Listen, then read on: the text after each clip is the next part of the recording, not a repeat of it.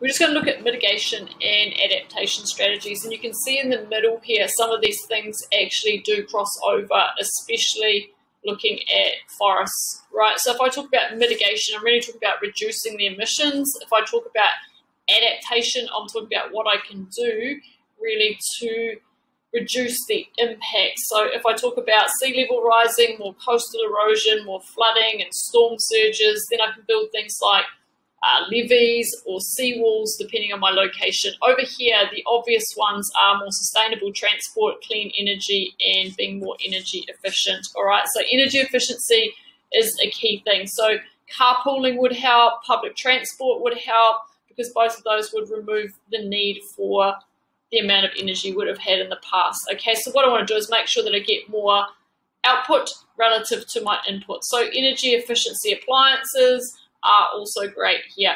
In the home, low energy light bulbs, again, you can see solar panels, so renewable energy. Insulation is very important. So if my home is very well insulated, I use things like double or triple glazed windows that can keep the heat in if I am heating the particular home I'm living in.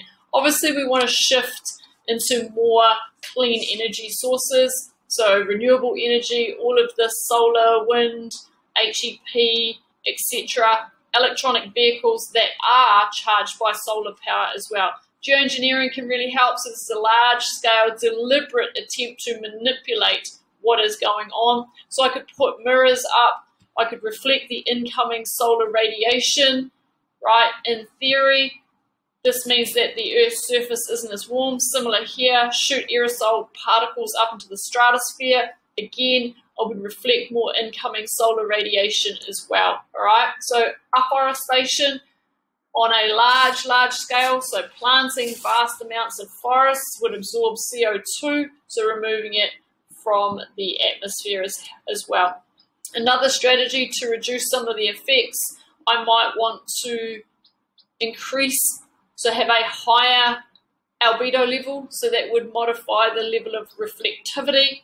So my roads could be much lighter, not using fresh, dark asphalt, so I could use a lighter form of concrete, white buildings, green rooftops, etc. Right? Nutrients in the ocean, so ocean fertilization, which would encourage the growth of CO2 eating plankton.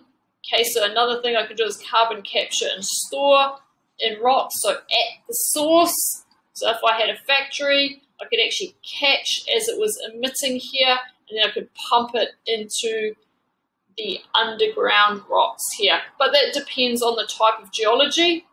Some people are very concerned about this, especially those that live in an area, so things like leaks. If I was living in an area where I have frequent earthquakes, it might not be appropriate. So another thing that a local government or a government can do is introduce a tax.